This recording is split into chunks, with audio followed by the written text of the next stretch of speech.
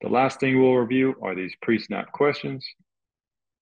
We want to definitely set the coverage so they get proper scoring.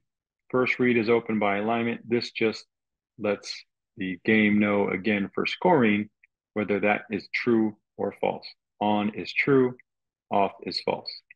In this situation, Y corner is open by alignment because we are throwing into this deep third, and there is this hole that we teach our quarterbacks to throw into. So in this scenario, we say, yes, my first read is open by alignment.